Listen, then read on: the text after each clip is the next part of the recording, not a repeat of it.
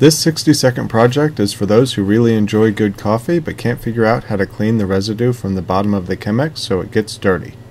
Really dirty. The first step is to grab that weird brush thing next to the toilet. Just kidding, put that back. First, fill the Chemex to the top with hot water. I used a hot water dispenser, but hot water from the sink should work fine too.